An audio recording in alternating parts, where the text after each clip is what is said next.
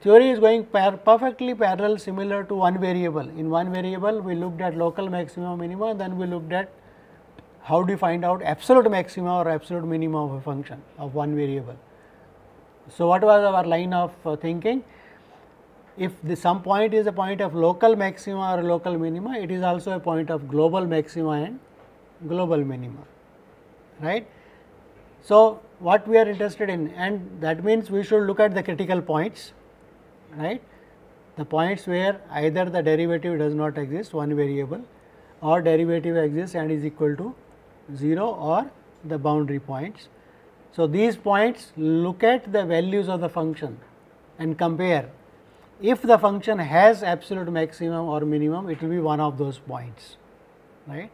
To ensure that the function has a absolute maximum minimum, you have to justify by some other theorem. For example, if the function is defined in a domain which is compact, closed and bounded in the real line, okay, then every continuous function attains maximum and minimum, right. How to find that? You employ the calculus techniques, derivative test and so on. So, in 2 variables or 3 variables also the same method is applied, right. Look at the critical points, look at the values at those points and compare. Whichever is the largest, that will be the maximum supremum, whichever is the smallest will be the infimum, provided the function has such things, right. So, justify that. So, let us look at probably some. So, these are called absolute maximum, absolute minimum. So, if it has, then either it is a boundary point or it is, so absolute maximum at a point, then either it is a boundary point or a critical point, okay. It has to be one of them, okay. So, there is nothing in the proof, it is just writing that because absolute has to be local. So, okay. So, let us look at so D is the domain where x y, so that mod x is less than or equal to mod y is less than or equal to 2. So, what is the domain? Mod x less than or equal to 2, mod y less than or equal to 2. What does the domain look like?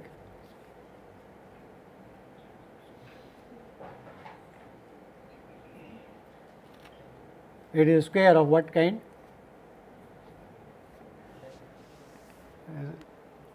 Absolute value, okay. So, anyway, is this domain compact, closed, bounded, right, no problem, okay. So, it is a compact set. So, let us look at the function f x y is equal to 4 x y minus 2 x square minus y cube. Just now we analyze that function for local maximum and local minimum, but we analyze everywhere, right. We did not analyze it in a particular part of the plane. So, now we are saying restrict this function in this domain, the domain being closed and bounded, the function should have a absolute maximum and absolute minimum. So, how do you find out absolute maximum or absolute minimum? You have to look at the critical points. The critical points are the points where the derivatives exist and are equal to 0. So, we found out 0 0, 1 1 and minus 1 minus 1. What are the boundary points? Boundary points are where x is equal to 0 and y is equal to mod y is equal to 2, right, those ones. So, let us analyze and compare. So, discriminant actually 1 okay, and minus 1. So, let us look at the boundary point. If D is a boundary point, then what should happen? Either x 0 will be equal to 2 or x 0 will be equal to mod x. So, either this side or that side, right. So, x will be going up to minus 2 or plus 2, right.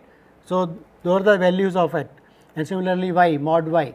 So, what are the boundary points? When x 0 is equal to 2, y is varying x 0 is equal to minus 2, y is varying, and similarly other two things, right. So, those are the boundary things. So, we have to analyze what happens. For example, let us look at x is equal to 2, right. That means, we have to fix x is equal to 2 and let y vary as a function of one variable, it comes out to be this.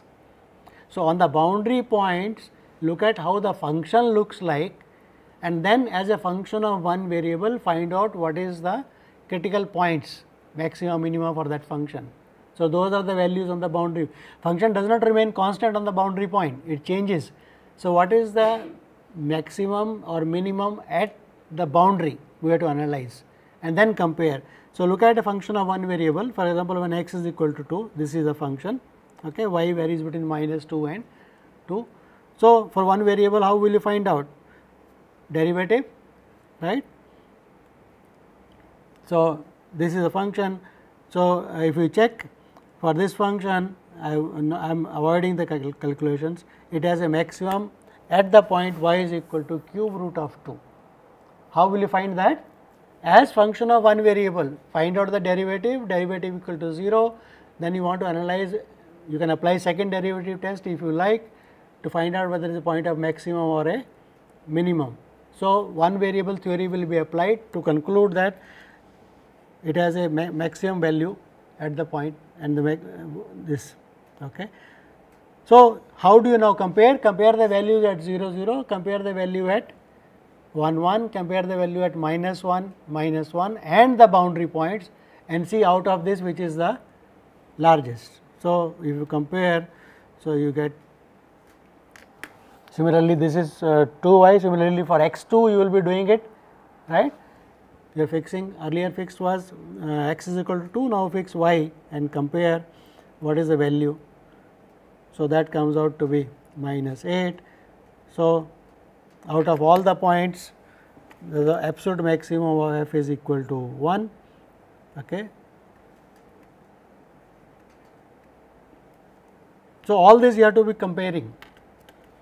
So, for function of two variable, you have to compare the values not only at the critical points, also boundary, in one variable boundary points may be at the most 2 for interval left and right, but here it will be probably a boundary, right. You have to see how the function on the boundary looks like, find out the maximum, minimum, and then compare among all these things. So, is it okay, clear, right. Theory goes parallel to one variable, only the work involved is more, because the boundary in two variable may be a triangle, maybe a circle, maybe a, right, or maybe quite complicated one. If it is quite complicated one, you may not be able to find what is the maximum minimum, some other way one has to apply. Is that okay, right? Process is clear, rest is only computation. How do you compute? There are some more examples. Now, what we next we want to do is, sometimes one has to find out maximum or minimum of a function with a constraint. Here we are looking at the function defined in a domain, but what does it mean saying that I want to find out, function is defined in a domain, but I want to find out the maximum or the minimum with a constraint. So, for example, you may be interested in knowing that is a problem which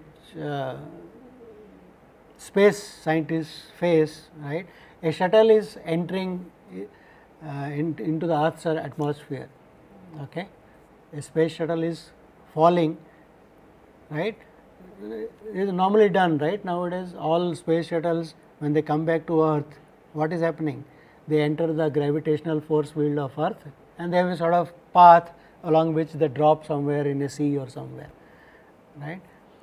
Have you ever wondered why they take a drop in the sea? Why should space shuttle be maneuvered to fall in its water body, a sea? Normally you have seen all they fall in the sea. There are two reasons for that. One, if it is a hard surface, then you have to control the speed. It should land very smoothly, slowly, right. Gravity will be increasing the speed, you have to decelerate somehow. So, you have to add a add-on mechanism, right, that is one, and that is why probably our mission slightly failed in the end because we could not decelerate it, landed very harshly, there was no sea. But other advantage is when something is falling on the earth, its surface gets heated up because of friction.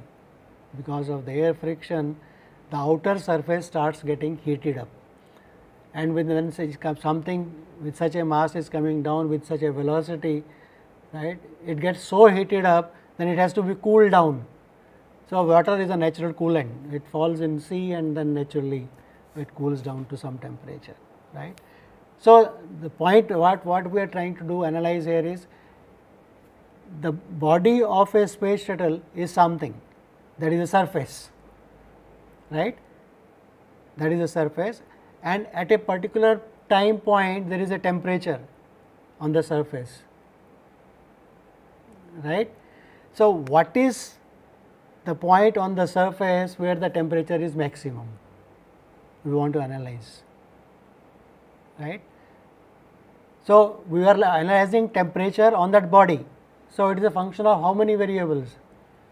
X, y and z, the position of the surface, and time point t. At time point t is the temperature. As time changes, right, even if the point x, y, z coordinate remain the same, temperature changes, right. So, it is a function of 4 variables x, y, z and t, right. But those, so we want to know what is the temperature at that point. So, the temperature is a function of 4 variables x, y, z and t, right. We want to know the point on the shuttle where the temperature is maximum. So, it is a function of 4 variables, but we want to put a constraint on x, y and z, that x, y and z should be on that surface. So, that is a constraint, it should satisfy the equation of the surface. So, that is a constraint, right. We do not want to, as it falls temperature goes on increasing, right, probably somewhere, but we want to know on that surface what is the temperature. So, in general this is a problem f, say x y is a function x y belonging to say the domain D, x y goes to x y belonging to D, right. So, problem is to maximize, minimize f such that g x y is equal to 0. There is a relation between x and y. Okay. For example, okay, let us look at a plane. P is a plane. Okay. X y is a point. Okay. Or let us look at to be very simple, let us look at the point 0 0 origin. So, for any point x y on the plane, it has a distance, right. Any point x y outside the plane, okay. Any point x y on the x y and z, say let us the 3 variables x y and z. So, this is the origin and this is the plane, and let us call this point as something, or let us call it P. So, OP. So, what is OP equal to? Distance formula x square plus z square square root, that is the distance. So, the problem is find P such that OP is smallest. So, this is the problem, such that OP is smallest. So, what are we going to look at? So, we are trying to so this is my function f x y z, that is the distance. So, I want to minimize this distance, but I want to minimize where is x and y? X and y lie on the plane, right. The plane may have some equation. So, let us say this plane has a equation. So, what is the normal equation of a plane? Equation in R3 of a plane. So, it will be Ax plus By plus Cz plus D equal to 0. Is it okay? So, this is my g x y z. I want this function f x y z to be minimized with a constraint that the point lies in the plane. That means, it should satisfy this, right. So, following. So, this means we want to, so in this problem minimize the function f x y z, which was equal to square root of x square plus y square plus z square with constraint g x y z equal to 0. That means, there is a relation between those points x, y and z, g x y z is equal to 0. So, that is a constraint, right. So, this problem occurs not only in practical situations, in many practical situations, this also occurs in probability and statistics. When you want to do statistical inference and you have estimates, likelihood estimates kind of a thing coming, there you want to maximize or minimize the error with respect to some constraints. So, this will come back in case you are doing some courses in probability and statistics also. So, this is the kind of thing we want to do. So, these are called maxima minima with constraints. So, these are called problems of maxima minima with constraints.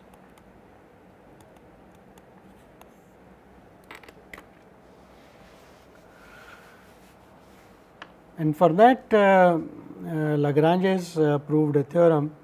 So, we will not go into the proof of the theorem, but what is the consequence of that theorem, how that method called Lagrange's method of constraint maxima minima is used, we will look into that. Okay. So, let me look into that.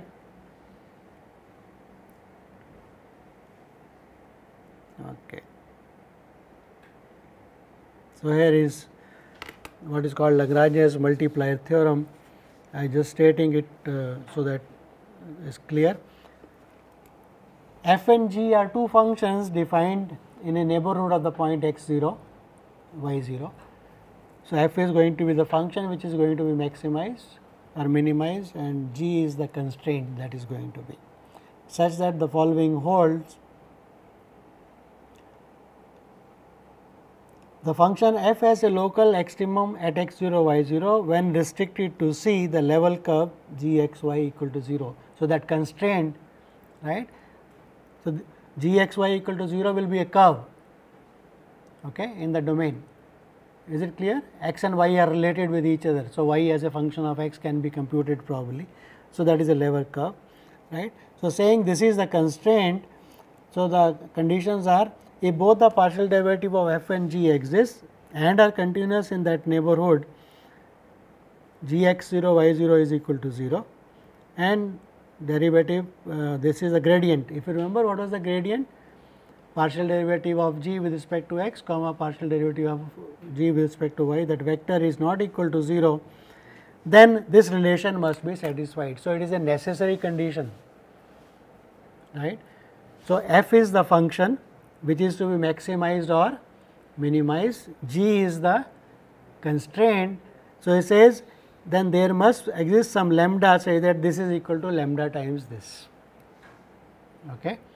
Now, if you look at this partial derivative gradient of f, it gives you 2 is a vector equation. So, what is this vector equation? Partial derivative of f with respect to x is equal to lambda times partial derivative of g with respect to x, right. Second component equation is partial derivative of f with respect to y is lambda times partial derivative of g, right. And what is the third equation? Third equation is g x y equal to 0, that is another relation. So, 3 variables, okay. X 0 is not known, y 0 is not known, lambda is not known, and you have got 3 equations. So, you have to solve these 3 equations and find out the points x 0, y 0, that will give you constrained maxima and minima, right. So, let us look at one example at least to just illustrate. So, let us look at the function f x y equal to x y, okay. On the unit circle, we want to maximize, that means we want to find x and y. The function is domain is everywhere, function is defined for all points in the plane, but we want to know what is the maximum and the minimum value of the function on when x and y satisfy the equation of the circle, right. So, on the unit circle, so what is the constraint? X square plus y square equal to 1. So, g x y is x square plus y square minus 1 is equal to 0. So, that is the constraint. Okay. So, what are the equations that you will be solving? So, gradient of f is equal to lambda times gradient of g, that is one vector equation. So, that means y partial derivative of with respect to x, that is y, partial derivative of g with respect to y, that is 2 y. So, f x is equal to lambda times g x, f y is equal to lambda times g y, the second, and the third one is the equation of the constraint, that is a circle. So, these 3 equations have to be solved. Mind it, they are not linear equations. Okay. So, it is not linear algebra being done, because these equations, right, this is linear, but this is not linear. Okay. So, those techniques of linear equations may not work. So, somehow you have to, the basic idea is you can remove lambda from first 2 equations, probably find a relation between x and y, put it in that equation, right, and find y and then find x. So, that is how you do it. So, this can be a problem, sort of how to find equations, find solutions. So, it comes out that these are the possible points, right. So, once you have found the points, the values of the points, now how to find the maximum or the minimum? Look at the values at these points and compare which is the largest, which is the smallest. So, that gives you, so once you do that, you get these are the values. So, 1 by 2 is the maximum and 1 by minus 1 by 2 is the minimum, and they are attained at more than one point. Okay. So, this is called Lagrange multiplier method for finding constrained maxima and minima. Sometimes the constraint can be more than one, sometimes the constraint can be more than one. F x y you want to maximize, minimize with constraint g 1 and g 2. Then one more variable will enter into picture, right. So, you will take, because the constraint, if you want f x y equal to 0, also g x y g 1 equal to 0, g 2 equal to 0, that means a linear combination of that should be equal to 0, right. So, you can make it as a one constraint, but one more variable enters into picture. So, that is with more than one. So, let me just state that. So, the examples, 2 variables, these were 3 variables, number of equations will become 3 vectors lambda. So, 4 equations in 4 variables. So, that is okay, but constraint is still 1. So, let me look at multiple constraints. Yeah, here is a multiple constraint. G and H are 2 constraints which are applied to the function f, right. So, what we are saying is you can look at a linear combination of these 2 as if there is one constraint, right. So, look at lambda and mu to be scalars, right, variables of course. So, gradient f is equal to lambda times g plus mu times h, right. So, this is again a vector equation. So, how many 3 components x, y and z. So, it will give you 3 equations, right. Fourth one comes g equal to 0, fifth comes from h is equal to 0, and how many variables to be solved, x, y, z, lambda and mu. So, the problem becomes slightly more complicated, that is all, but it can be done. Okay. So, and many a times finding solutions of such things, you may not be able to find exactly solutions. So, there is something called numerical techniques for finding solutions. So, if you do a course in numerical techniques, you may come across these things. So, for example, here is the analyze the problem of finding the points on the intersection of the planes. There are 2 planes. When they intersect, what you will get? When 2 planes intersect, what you will get? You will get a line, right. So, essentially you want a point on that line which is closest to the origin. So, one method could be, right, you find out the intersection of the 2 planes as solving system of linear equations, find out that linear equation, that line, and then closest to the origin. So, reduce. But why to do that much? You can just look at. So, this is the constraint. What is the distance formula? X square plus y square plus z square square root, that is a function f, to be minimized with the constraint g, that is the first one, x plus y plus z is equal to 1, minus 1 equal to 0, h 3x plus 2y plus z minus 6 is equal to 0. So, these 2 constraints, right. So, a simple problem goes to Lagrange multiplier. So, you do that. Okay. So, with respect to these constraints, and then you can solve them. Problem becomes slightly more involved, because 2 constraints are there and nonlinear things may come into picture. So, find x, y and z, put in that equations and solve. And so, your ability to solve those equations, you get 2 equations in lambda and mu, there is a method of solving, and then solve those 2 equations, get values of lambda and mu, and then find out the point. So, the basic idea is, as the constraint increase, you can take a linear combination of them to be the constraint, right. So, these kind of things will come into picture for you.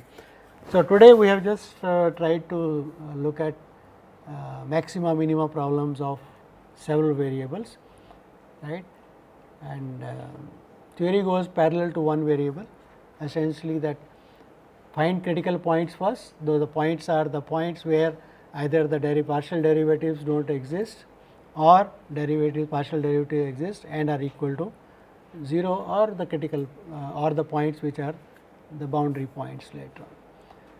And there are possibility of points out of these critical points with neither maxima nor minima probably can be what is called a saddle point, right.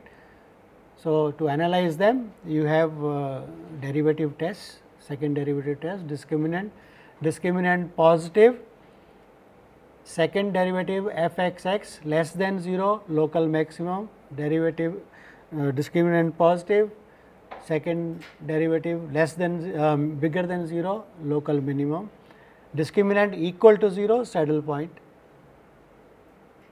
No? Okay, good. So, less than 0 saddle point and equal to 0, it is inconclusive. Bigger than 0, less than 0 you can conclude, but equal to 0 you cannot conclude, you may have to go directly. And the method is, in the domain, try to look at points, some curves, along with it could be maximum, along with it could be minimum to give you the value. And then same method applied to with constraints, it gives you f x y to be maximized, minimized with respect to constraint g, right. So, we have to solve the equation f is gradient of f is equal to lambda times gradient of g, and if more constraints, then lambda and mu come into picture. It's okay, right. So, let us stop here.